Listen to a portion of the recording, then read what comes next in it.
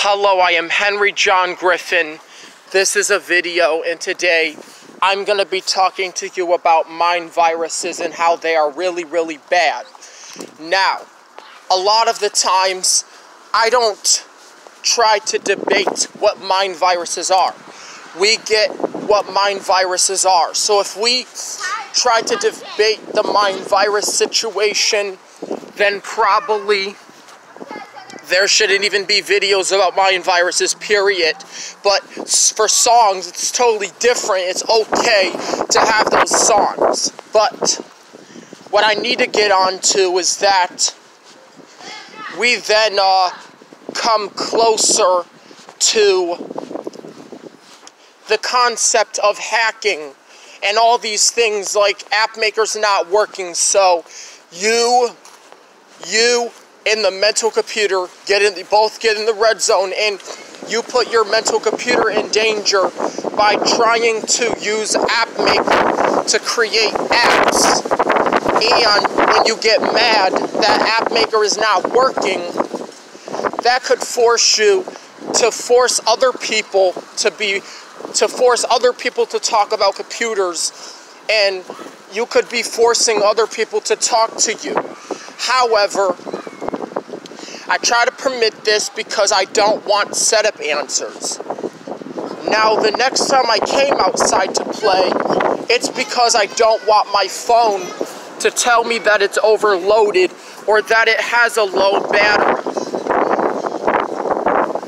Because from all the other mind viruses, we need to be careful when we use our app makers on our mobile devices, because if we use our app makers on our mobile devices instead of doing it in our imagination, we are going to experience some mind viruses and some other problems as well. So, if the app maker on our mobile device gives us PayPal or it prompts us to pay, we are going to experience mind viruses and all the other problems that mind viruses can cause. If we are not on the lookout to what we could be doing, we could be damaging our own network, if you will. We could be damaging our networks, even in pretend, even in make-believe. So what I have here is a play phone that acts like a brain. So anyways, this probably is very more complex than a mechanical computer, than any other mechanical device you would find. And on the play phone, only use app maker on this device. The way to protect yourself from such mind viruses is imagine yourself going to the settings with the device.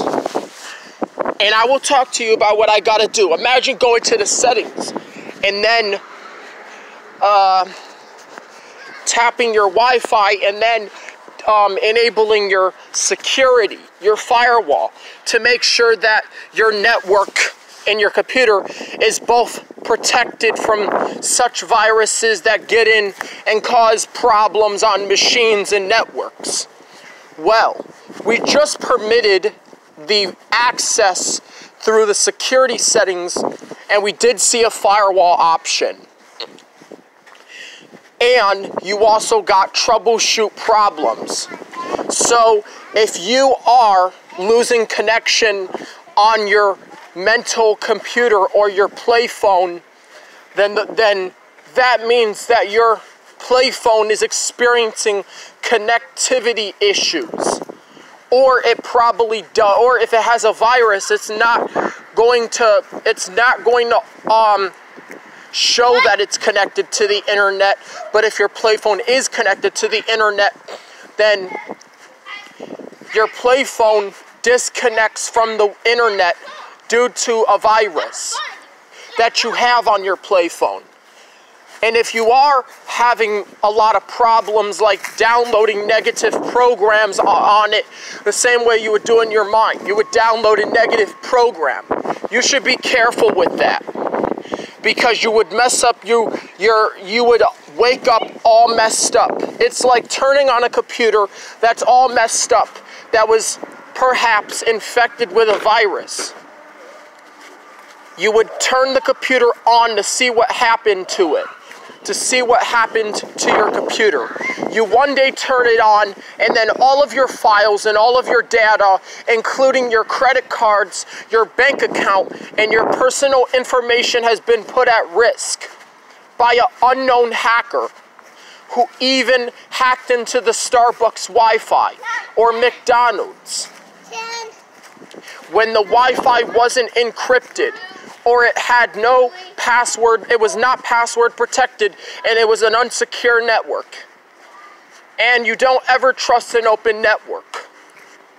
Well, just as you can do on a pretend phone, your mental computer has an imagination, and we can have the ability to imagine things just different from these devices. Our mental computers now imagine things, but we can also make believe or pretend we're hacking into the neighbor's Wi-Fi because we're upset that our app maker is not working. That's why we don't use app maker on a machine computer or any sort of app inventor, unless if you're choosing to get upset when you're not getting the answer that you want.